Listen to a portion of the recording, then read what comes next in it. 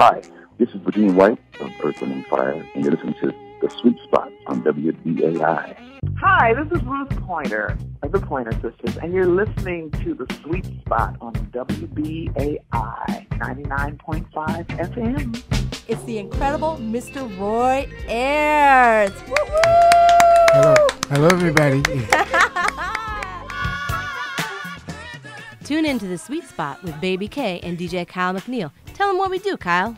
Every Thursday at 10 p.m., we will be featuring some of the best and soulful sounds with in-depth interviews with your favorite artists, special theme shows, and, guest hosts. Yeah, it's a pretty good time, ain't it? Yep, because we're The Sweet Spot. Thursdays, 10 p.m. only on WBAI 99.5 FM, streaming online at WBAI.org.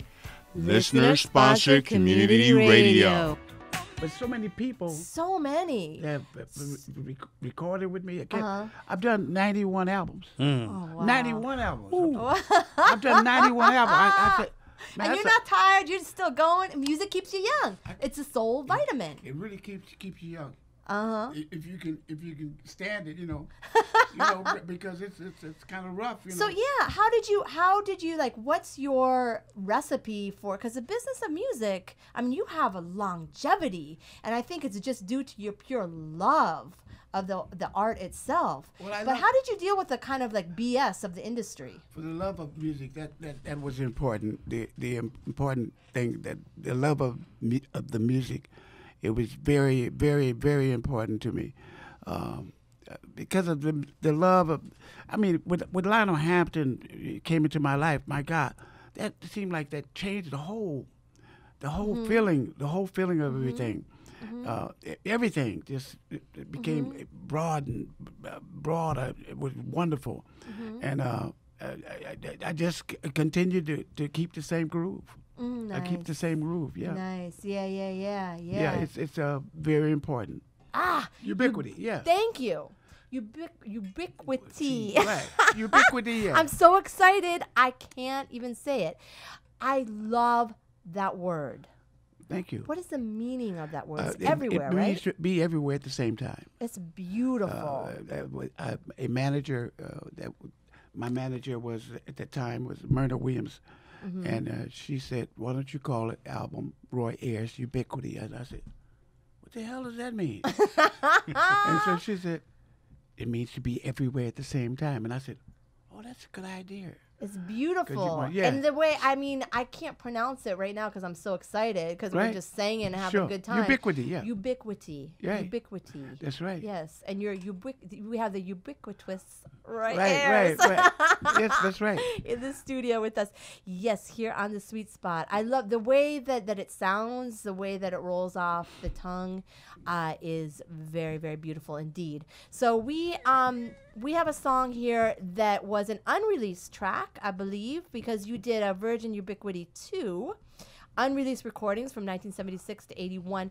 Do you have a lot of unreleased material still? Are you holding out on us? Well, we released it. It was on Holiday. Holiday, right? yeah. We're gonna play it Holiday. But I wanted to ask you, do you have like other stuff that you haven't released yet? I have a lot of stuff. You do? Are you holding out on us? I have a lot of stuff. That's right. Yeah. A lot of stuff that I haven't released at all, Still from that same era, from the 70s and stuff? Yeah. Oh, my goodness. All the stuff, yeah. Oh, wow. Really great stuff, so. You're a busy guy. Well, I'm trying to be busy. I'm trying to be a bug, Yes, Daddy Bug. Daddy Bug. Daddy Bug. Oh, you got that, right? Yeah. Yeah, you know about Daddy Bug. I know about the Daddy Bug. That would be called. We called my father Daddy Bug. Oh, yeah. That's so sweet. And that was the title of one of your records. Right. Yeah, Exactly. That's awesome then. So Holiday was again a very important political song too. Right. And that came out of the movement to make Martin Luther King Day a holiday, right? Exactly. Wasn't that spearheaded by Stevie Wonder? That movement? Terry Wells. Oh, really? Organized that. But there was Terry Wells and Ronald. I forget what got his last name. Ronald. But he was on Philadelphia International Records. Oh, also a great label. But that was their work on that. Wonderful, wonderful.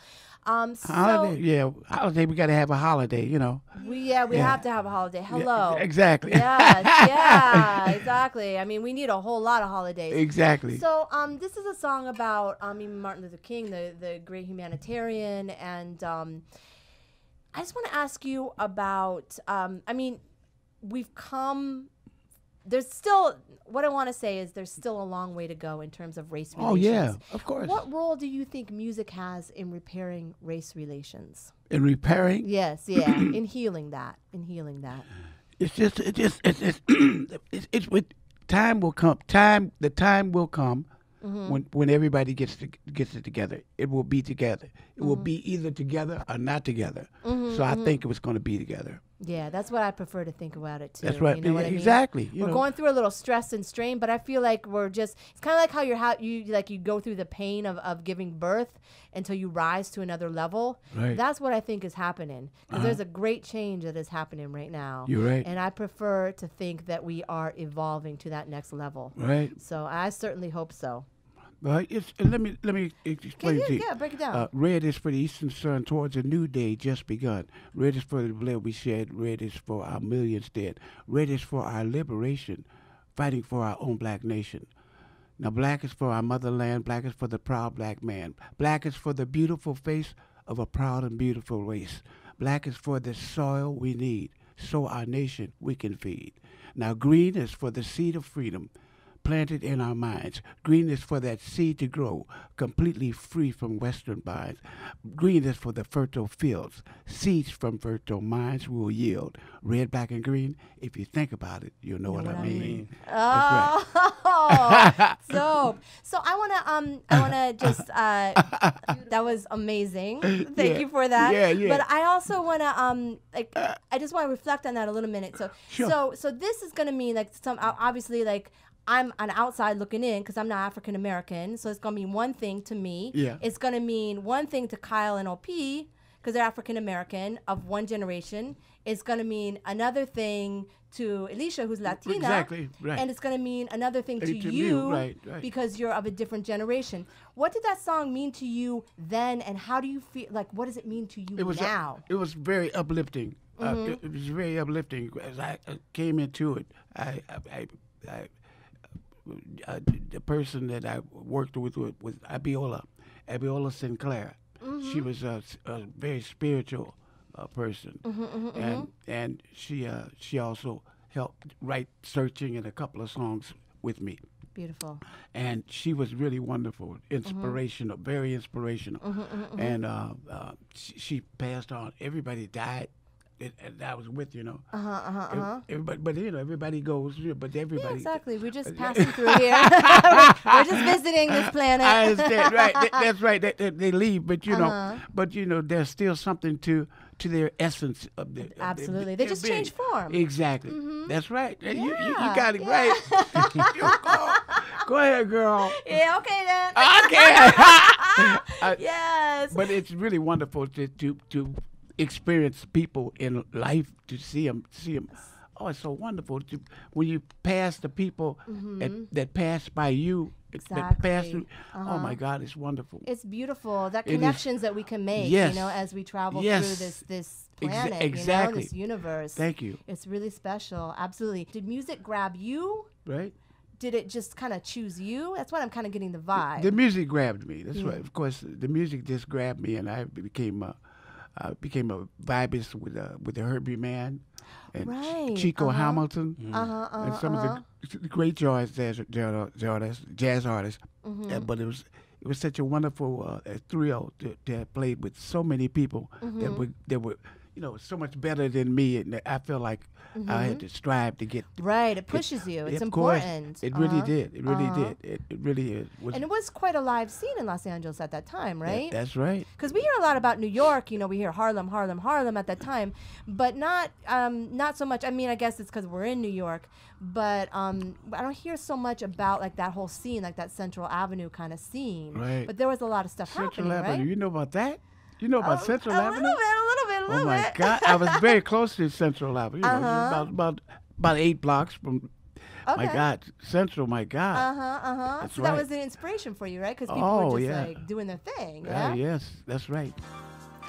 You've been listening to The Sweet Spot on WBAI 99.5 FM. For more episodes, articles, and behind-the-scenes info, please check us out online at thesweetspotnyc.com. That's thesweetspotnyc.com. Thanks for listening. Stay musical.